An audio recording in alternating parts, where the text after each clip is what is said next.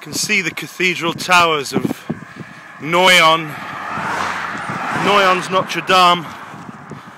This is kind of, in some ways, this is the worst part of walking when I've just done kilometre after kilometre after kilometre on a really long straight road. Oh, it's just been straight all the way. You look on the map, I mean, it's not even the slightest hint of a chink. There probably are some alternative routes in the country, but they tend to twist and double back, and my map hasn't quite got enough detail.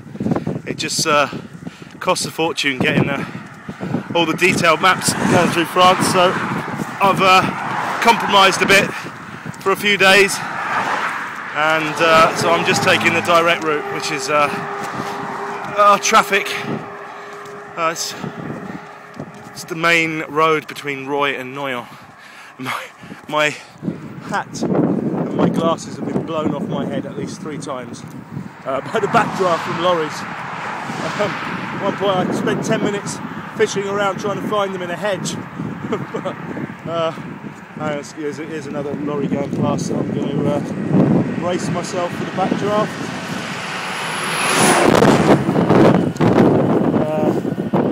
Which is quite severe.